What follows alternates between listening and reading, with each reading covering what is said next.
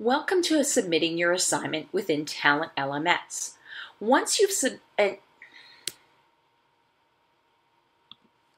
assignment within TalentLMS, once you've downloaded your workbook and typed in your answers, you can go to Sales and Funnel Planning Assignment Submission. There's an assignment submission within all of the modules going forward. In this option, you have three opportunities. You can text your reply, you can upload a file, or you can record audio. Because the workbooks that you've been given are typable PDFs, it may be best to upload a file. Go ahead and upload your reply. Hopefully you've saved your response as a downloadable PDF.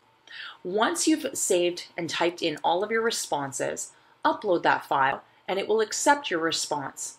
The instructor will get a notification that your response has been submitted and they will get to your answer as soon as possible. Until then, it will say pending reply from instructor.